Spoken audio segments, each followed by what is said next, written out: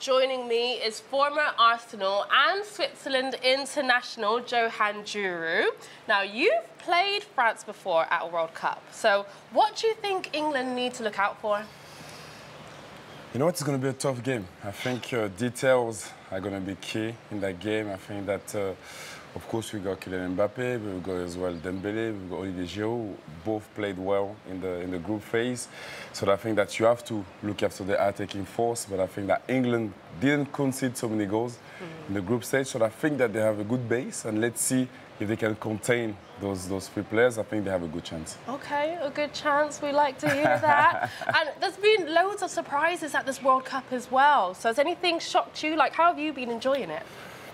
For me, it's been an amazing experience. Yeah. I think that Saudi Arabia against Argentina was the highlight. A small team beating big teams. The margin's been very, very small. You see, like, your tactical aspects been good for the small teams.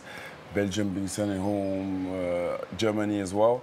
But yeah, it's been amazing. And I think that, yes, you know, we spoke about a lot of things here, but the football has been great, and I can't wait to see what's going to happen today. Oh, we love to see it.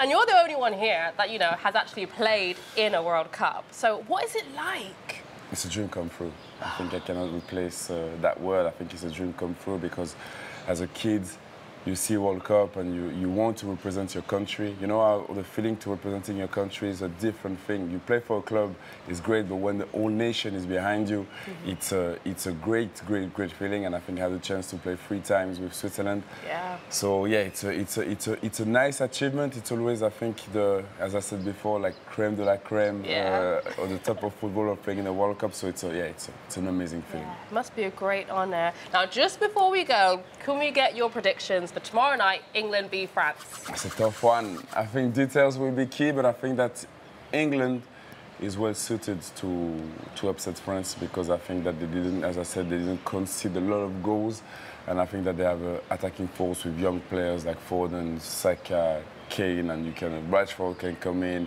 Sterling. So there is many options that maybe I think that France can cope with. Okay, so we're going for... I think, yeah, England win, narrow England win. England win, this is according to Johan. Okay, thank you so much for joining us on Newsround this morning.